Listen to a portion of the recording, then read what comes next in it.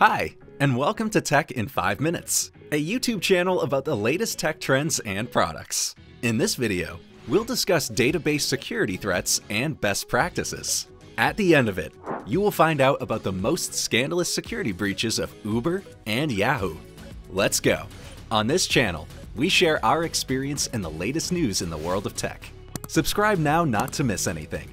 And let's get started.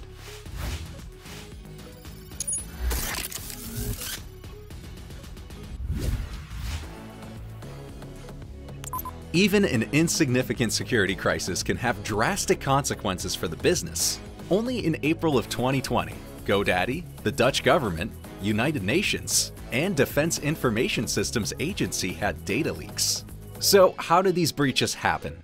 Let's review 7 main database security threats. The first type is insider threats. Basically, a person who has access to the database leaks, damages, or deletes information. The next threat is human error. Usually, they happen when an employee's social media account, email, or device is compromised. To prevent it, update security policies and monitor how they are applied. 3.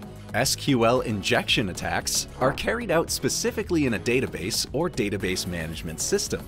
A cybercriminal inserts attack strings written in SQL or NoSQL into a database. The HTTP protocols and data layers of the application are compromised. 4. Overflow exploitation. Sometimes the goal of security attack isn't leaking the information, but blocking the performance of the database. To achieve this, a hacker runs processes overloaded with data. The block can't hold the length of the request and stops responding. 5. Denial of service, DDoS attacks. If an attacker has a goal of blocking database performance, it can be done with many requests, not necessarily the long ones as we've just mentioned. At some point, the server can no longer handle that many requests and shuts down. 6. Backup attacks. Organizations usually aren't too careful about securing their backup files. If the main contents were compromised, an attacker is able to crack up the backup. The 7th and final threat is malware.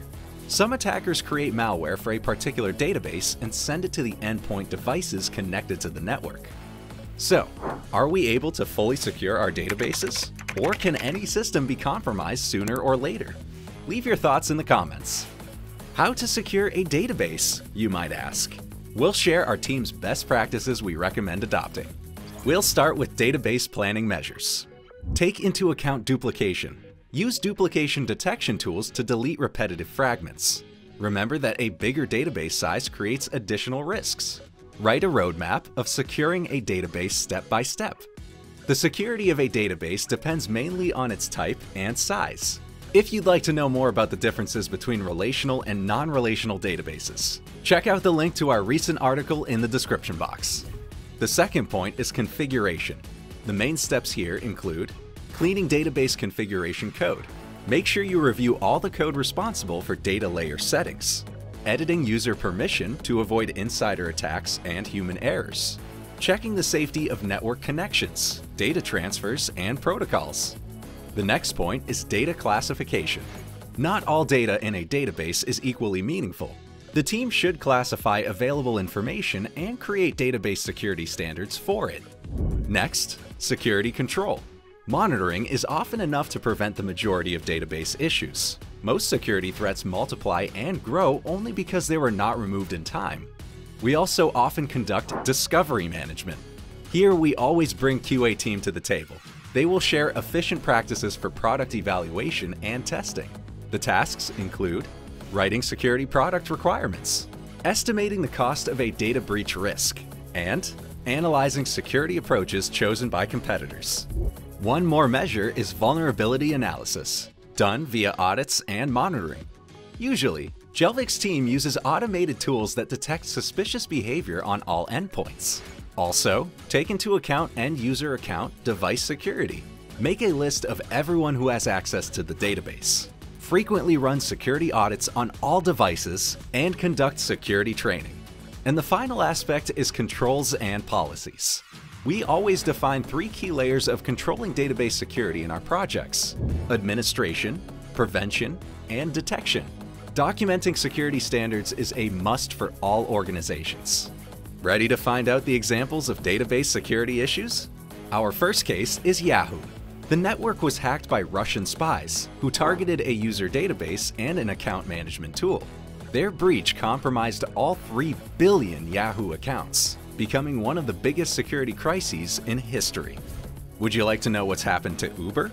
In Uber's case, the thing that stands out to us the most is not even the breach itself, but the company's strategy of handling it.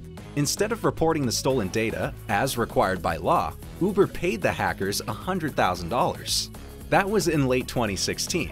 It wasn't until November 2017 that Uber CEO Dara Khosrowshahi revealed that hackers had downloaded the names, email addresses, and mobile phone numbers of 57 million Uber users. The company was obliged to pay $148 million for their year-long miscommunication about a data breach.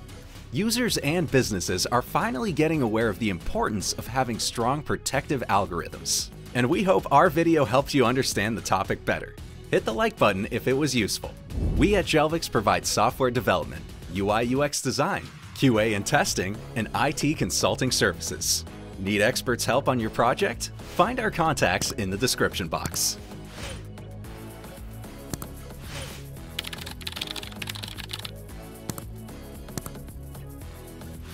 Make sure you subscribe to see upcoming digests of latest tech news and innovations. Bye-bye.